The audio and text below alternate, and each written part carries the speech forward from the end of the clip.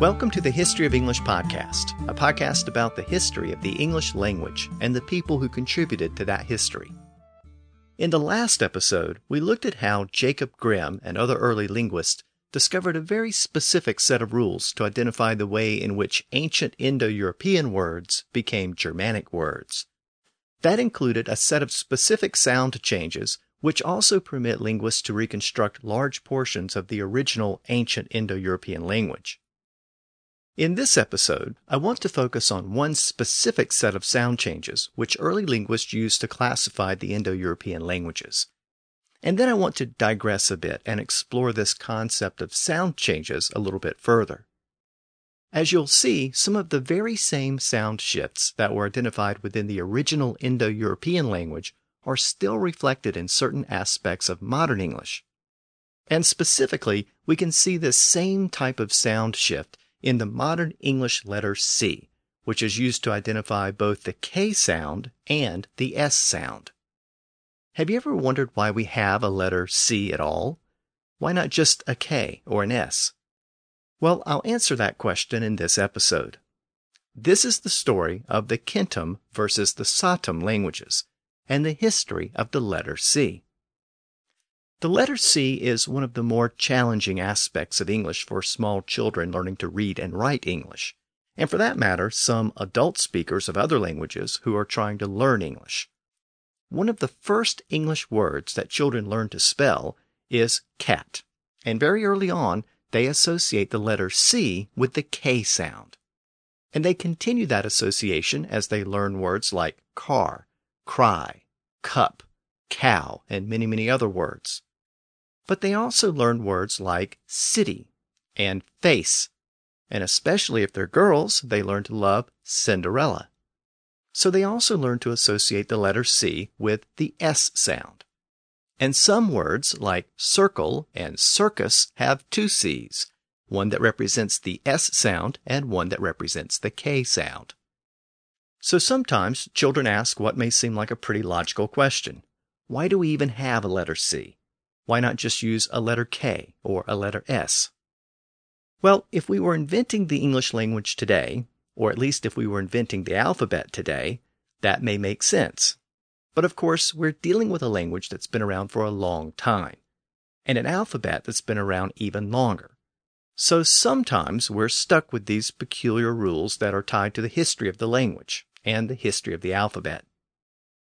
Now, one quick note before I go any further into this story.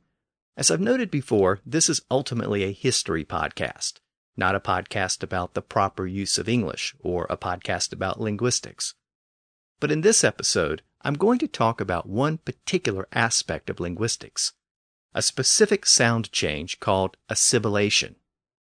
Now, I generally try to avoid technical issues related to linguistics, but I'm going to be discussing that particular linguistic concept here. I'll try to do it in a way that it doesn't begin to sound like a course on linguistics. And if you stick with me through this episode, I think you'll discover a lot about modern English, and specifically the reason why certain words in English are spelled and pronounced the way they are. The story begins where we left off in the last episode, with the comparison of Indo-European languages and the attempt to reconstruct the original Indo-European language. Very early on, linguists noted a trend. And the trend concerned the word for hundred. You may recall from the last episode that the Indo-European word for hundred was reconstructed as Centum from cognates found in 8 different branches of the Indo-European family tree. After the original Indo-European word for hundred was reconstructed, linguists then looked at the next stage in the evolution of the word, which was the earliest versions of the word in the separate Indo-European languages. In other words, they looked at the earliest version of the word in Sanskrit, Persian, Latin, etc. And at this point, they noticed a very distinct split. The word had changed very early on, such that there was a general split in the way the first consonant was pronounced. Some of the languages used a hard K as the first consonant of the word, just like the original Indo-European word. But other languages used an S sound for the first consonant. This distinction is best represented by 2 of the oldest Indo-European languages we have for reference. In Latin, the word for hundred was centum, spelled Centum. Keep in mind that the C was always pronounced as a K in Latin. In Sanskrit, the word was Satem, spelled Satem.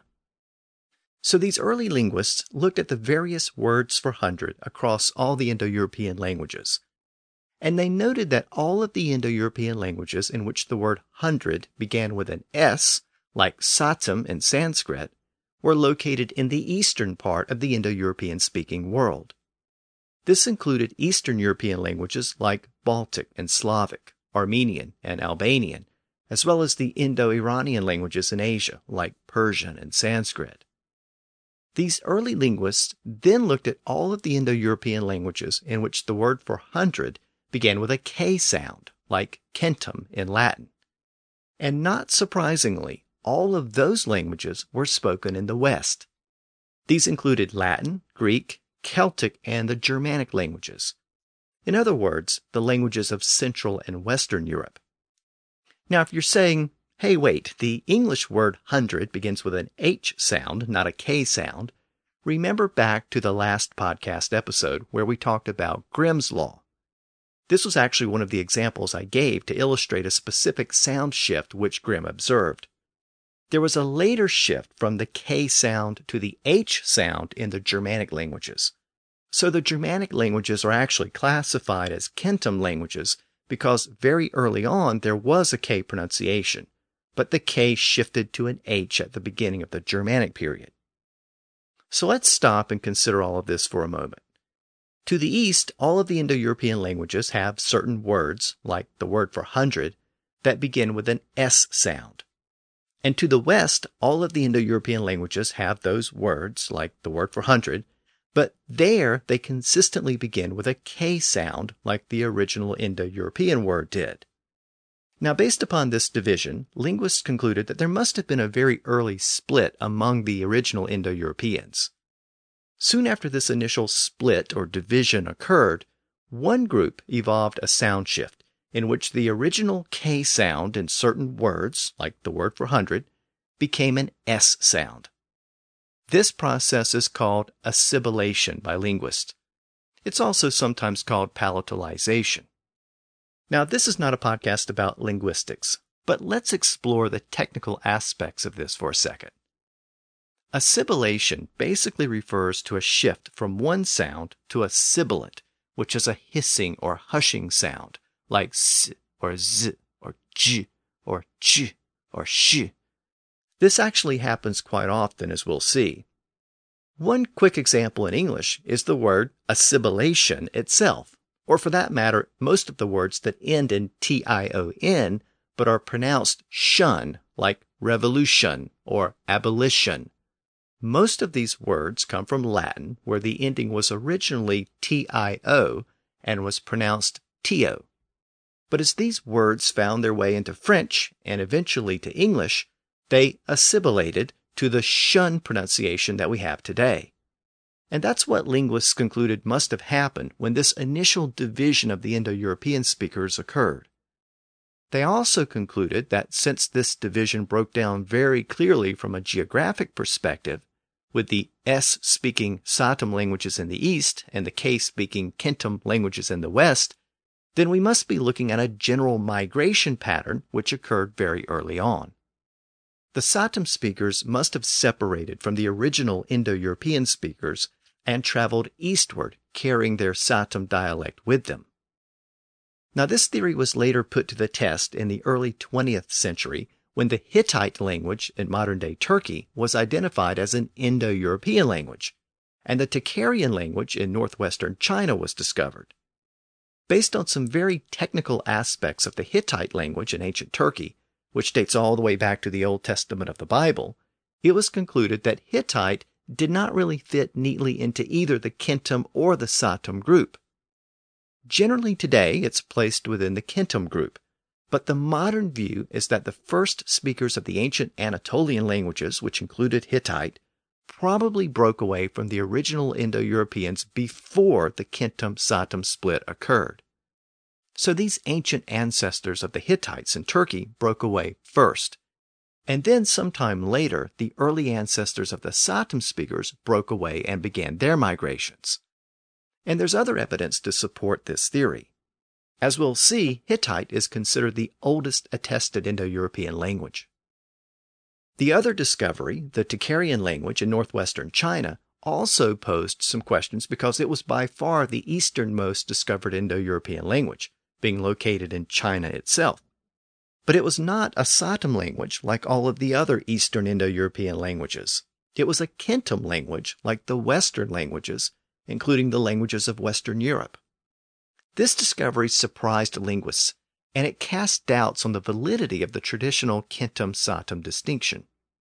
But modern linguists have accounted for this discrepancy by concluding that the early ancestors of the Tocharian speakers separated from either the initial Indo-European people before the Centum-Satem split occurred, or perhaps from the Centum group after the split with the Satem speakers occurred. They believe that this group of Centum speakers then traveled eastward, separately from the Satem-speaking tribes. The best evidence of this theory is based upon the location where the Tocharian language was discovered. The area where the language was spoken in northwestern China lies along the famous Silk Road, which was the traditional east-west trading route linking East Asia, Central Asia, and the Middle East and Europe. Linguists believe that the early ancestors of the Tocharians traveled eastward more or less along the trading routes that later evolved into the Silk Road, and eventually found themselves in the territory where relics of the language were eventually discovered in the 20th century. So at this point in the podcast, there are two things you should know. First, the Centum-Satem division.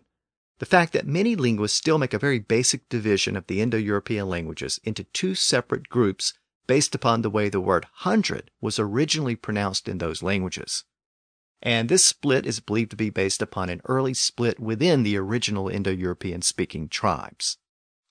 Second, the assimilation of the K sound. The fact that the K sound was observed shifting to an S sound within the early Indo-European languages. Again, this process was called assimilation, and this change is separate from the change that Jacob Grimm observed within the Germanic languages, where the K sound shifted to an H sound. Now let's turn our attention to the modern English letter C. In part, this is a story about the letter C, and why it sometimes acts as a K and sometimes acts as an S. But this is also a story about sound shifts, and how common they are, and how regular they can be.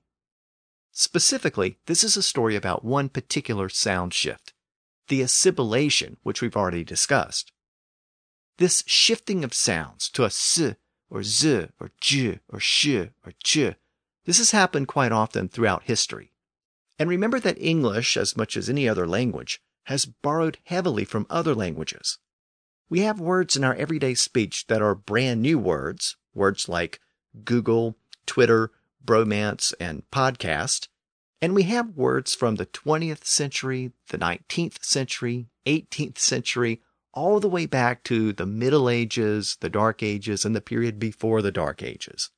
We even have words that we use every day that date back to the original Indo-European speakers over 4,000 years ago. All of these words are mixed together in our everyday speech, and many of these words have undergone tremendous changes to get to the versions we have today. So this story of the letter C will help you to see how sound changes throughout history affect the sometimes quirky rules we have in modern English. So, letter C.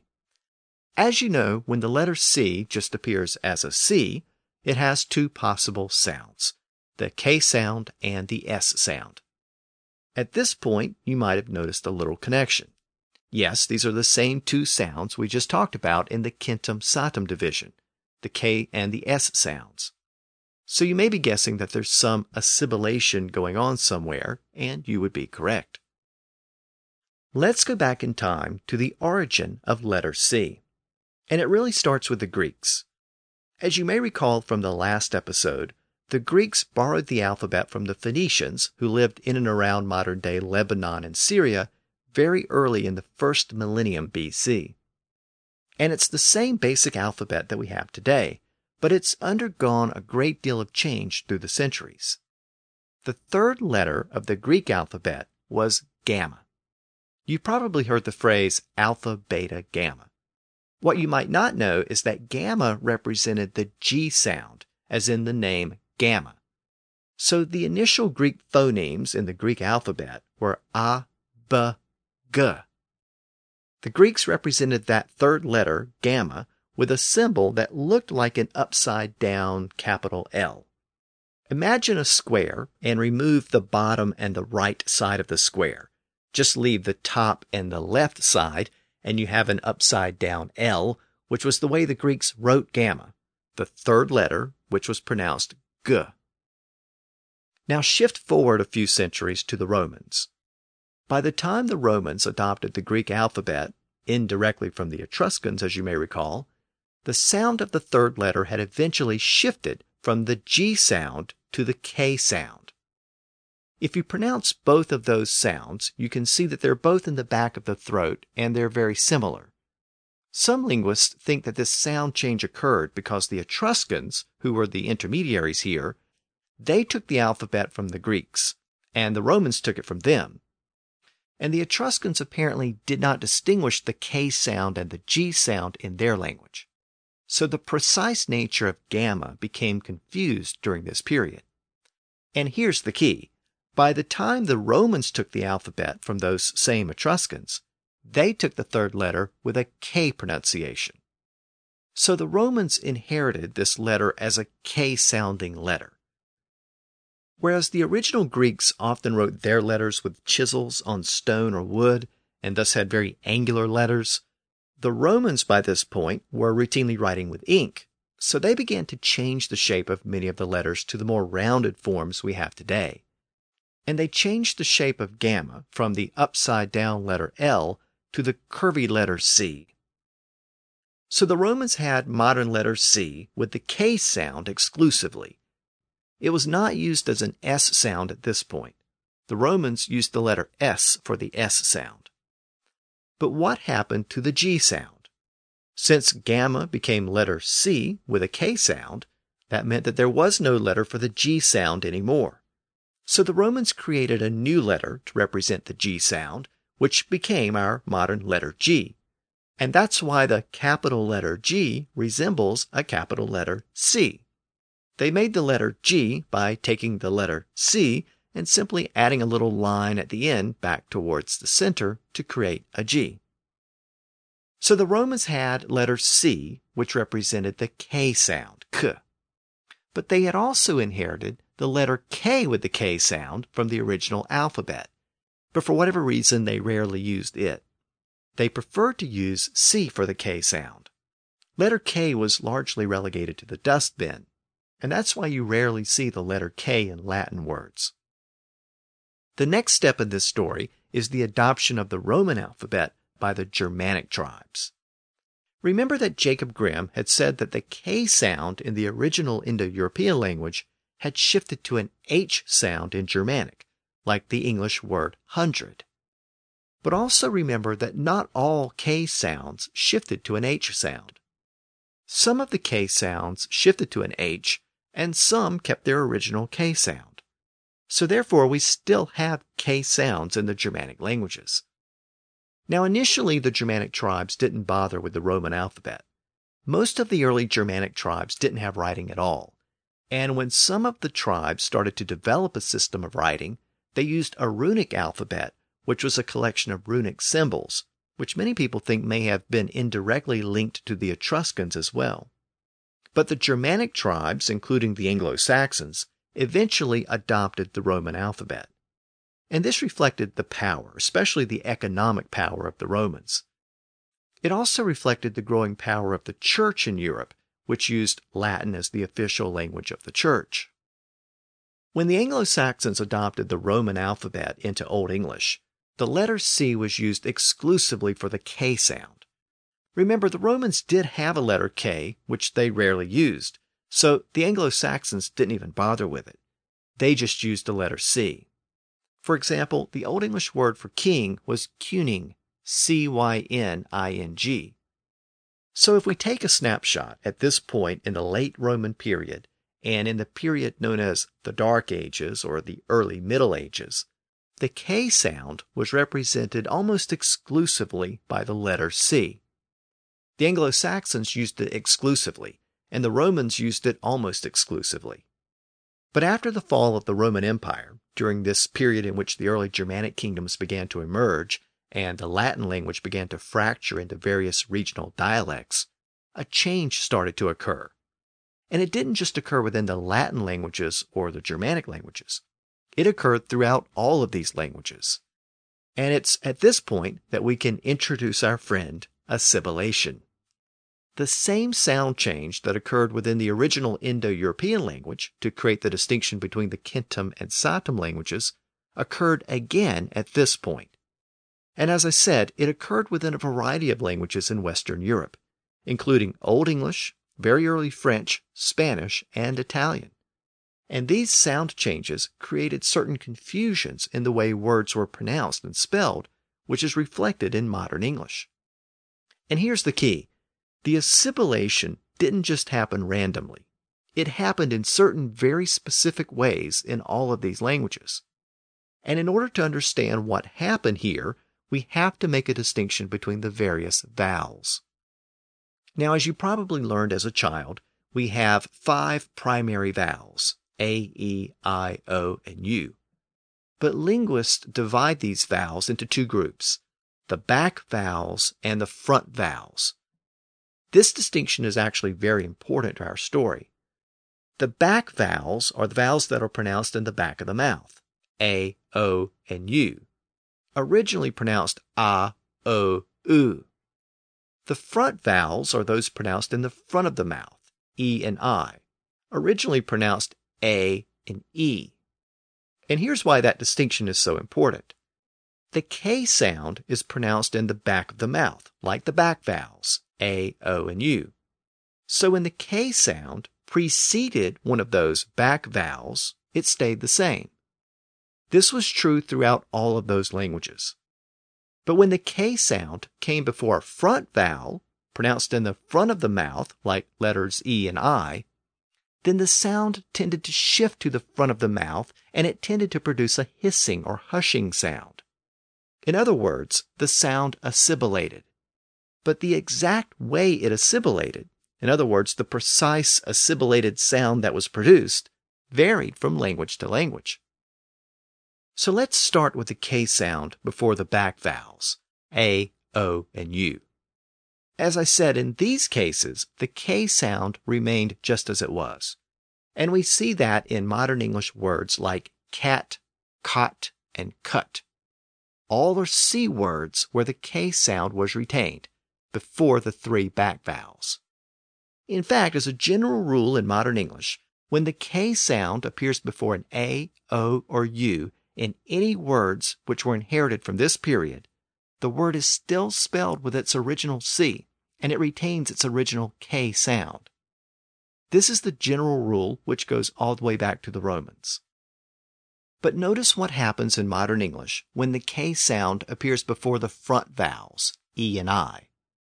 When letter C precedes an E, we get words like cell, center, certain, certify, central, and cease. And when the letter C precedes the other front vowel, I, we get words like circle, city, circus, civil, and so on. So we have the S sound. So over time, people tended to move that K sound from the throat to the front of the mouth when it appeared before the front vowels, E and I, that are also pronounced more towards the front of the mouth. That's assimilation, and that's what was happening to many of these Western European languages. But let's take a look at how this was happening in the various languages. Let's start with the Latin languages.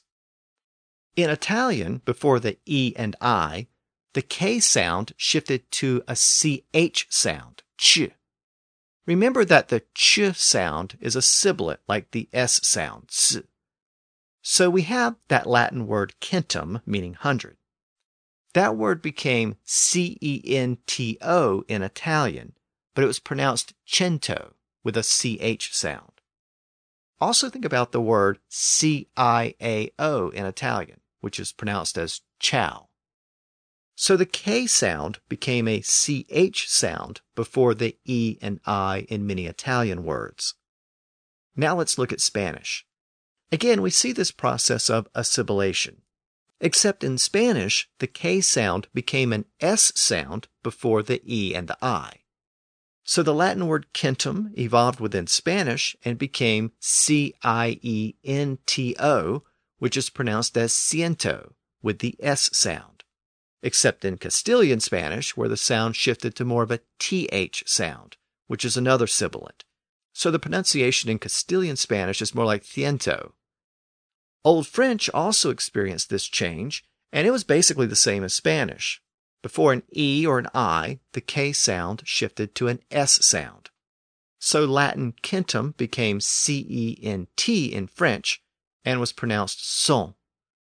And remember, this is the same sound shift from K to S that distinguishes the Centum and Satem languages. So the same sound shift that had occurred within some of those early Indo-European tribes happened here as well. For another example, let's look at a word like cancer, which can refer to either a malignant tumor or a crab, as in the horoscope sign. The link between those two things comes from the crab-like appearance of swollen veins extending from the tumor. In Latin, the word was pronounced as canker. Remember, the letter C was always pronounced as a K in Latin.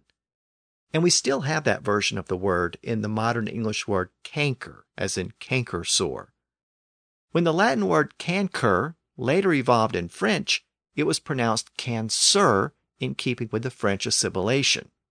The C before the A stayed the same, with a K pronunciation.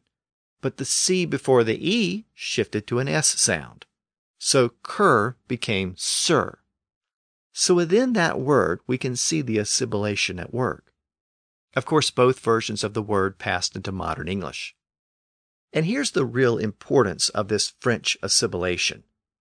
After the Norman conquest of England in 1066, which was after these sound changes had been completed, we got the forced introduction of many French words. And as many of those words came into English, they came in with the French S sound in place of the K sound before the E and the I. So in the case of the French word for hundred, C-E-N-T, pronounced cent, it became anglicized to cent, and it appears in a variety of words like cent, meaning 1/100th of a dollar, century, meaning 100 years, centennial, meaning the 100th anniversary, centipede, a bug with supposedly 100 legs, and many other words. But what about Old English itself? Well, it experienced its own process of assimilation. Among the Anglo-Saxons, the K sound, which remember was represented by the letter C, became a CH sound before an E or an I. This is actually very similar to the sound change we saw before in Italian, which produced words like cento and ciao. So in Old English, we have the word R-I-C-E, which meant great or wealthy. But it was not pronounced like rice in modern English. Instead, the CH sound had emerged in this context, and the word was pronounced riccia. And this is actually the original version of the modern English word rich. During the Middle Ages, when the spelling became more standardized, the spelling of the word was changed to R-I-C-H to reflect the pronunciation of the word. But more on that later. So to explore this a little further, let's compare the Anglo-Saxon language with the Old Saxon language of their cousins, which was still being spoken in continental Europe at the time. Now remember, when the Anglo-Saxons made the migration to Britain during the 5th century, it appears that most of the Angles in continental Europe made this migration because there's very little record of the Angles afterwards. But not all Saxons made the migration. Many Saxons remained in continental Europe, and so we actually begin to see a distinct difference in dialects. We have the Anglo-Saxon dialect, which appears in Britain, but among the Saxons who remained in continental Europe, there was a separate dialect which emerged, which is known as Old Saxon. So I want to compare a couple of words in the Old English or Anglo-Saxon dialect and the Old Saxon dialect. And we can see how this sound change occurred in the Anglo-Saxon dialect, but it did not occur within the Saxon dialect which remained in continental Europe. So in the case of Old English, the word I just gave you was originally spelled R-I-C-E. It's the original version of the word rich. And that word in Old Saxon, which remember does not have the Anglo-Saxon sound shift, was spelled R-I-K-I and was pronounced as riki with a K sound. But remember in Old English it was pronounced richa. So it had experienced that shift from the K sound to the CH sound in Old English. And as I said, this is the original version of the modern word rich. A similar word, at least in spelling, was a word which was spelled C-I-R-I-C-E. So basically that same word we just looked at, but put C-I at the beginning. So C-I-R-I-C-E. In Old Saxon, that word was spelled K-I-R-I-K-A, and it was pronounced karika, which again gives both of those consonants the K sound. But in Old English, we have the assimilation. So that word becomes C-I-R-I-C-E, pronounced charicha. And charicha is the original version of the modern word church. Again, over time, that word evolved from Old English into modern English as church, but we see the original version there with that assimilation. We also have an Old English or Anglo-Saxon word spelled C-I-L-D, and the pronunciation of that word eventually evolved from its original killed to chilled, which later became child. And that's the original spelling of the modern word child, C-I-L-D. During later Middle English and then into modern English, the spelling of the word C-I-L-D was changed to C-H-I-L-D to reflect the change in pronunciation. So even though the K sound generally shifted to a CH sound in Old English before the E and the I, it didn't always make that change. And that's actually very important. Sometimes the K sound was retained. So in Old English, we have the word C-Y-N-I-N-G. Now the letter Y has many of the same characteristics here as the letter I, but we did not get a sound shift here. It did not become tuning, it remained cuning. And cuning is the original version of the modern word king. And so you still see that original spelling, C-Y-N-I-N-G, in old texts. But again, it retained its original K sound. It did not shift to a CH. Also, the original Old English version of the word keen was originally spelled C-E-N-E in Old English. Again, for some reason, it retained its original K sound. So now let's flash forward to the Middle Ages and Middle English after England was invaded by the Norman French. If we look at Middle English, and specifically this issue of the C before the E and the I, what we see is a hodgepodge of the rules that we just talked about. In a lot of the native Old English words, the C was being pronounced with a CH sound to reflect the assimilation which Old English had experienced. So a word like R-I-C-E was being pronounced as richa. But sometimes the C was still being pronounced as a K sound. So that word C-Y-N-I-N-G, the original version of the word king, was still being pronounced as cuting with the original K sound. So in some cases, that C had shifted to a CH sound, and in a few other cases, it had retained its original K sound.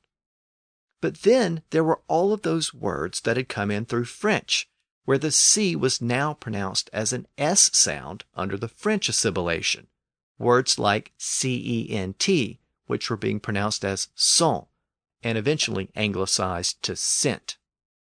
So at that point, there were really three different pronunciations for the letter C. It could have the original K sound, it could have the Old English sound shift and be a CH sound, or it could have the French sound shift and be an S sound.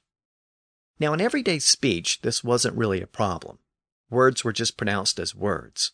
But for those increasing number of people who were literate, And the scribes who had to write down and read those words, it was a problem.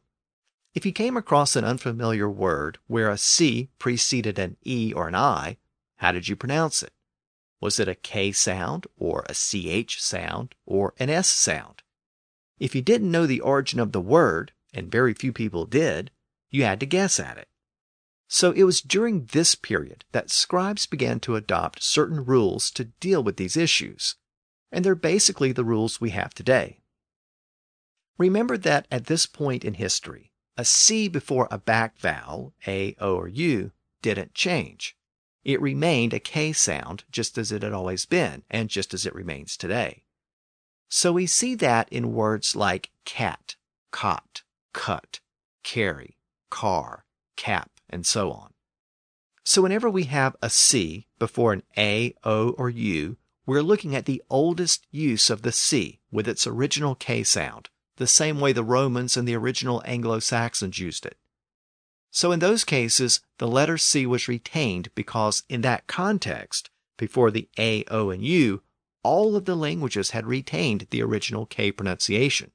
So it was clear how the C was pronounced in those cases. The C was left in place, and it continued to represent the K sound. But what about the C before the front vowels, E and I?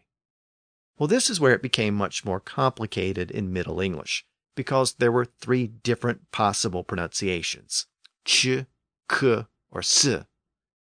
Middle English attempted to sort out this hodgepodge, and they did it by adopting certain spelling rules. So let's look at those rules. First, for many of the Old English words that had developed the CH pronunciation, Middle English scribes assigned the letter combination CH for that sound. So R-I-C-E, pronounced richa, came to be spelled R-I-C-H, and thus our modern English word rich. The word C-I-R-I-C-E, pronounced charicha, was reinvented with the letter combination CH and eventually became our modern word church. And the word C-I-L-D became C-H-I-L-D to reflect its pronunciation, and thus became our modern English word child. So the scribes were reflecting the sound change which had occurred in these Old English words where the K sound had shifted to the CH sound. And they did it by simply spelling the words phonetically using the letters CH to reflect that ch sound.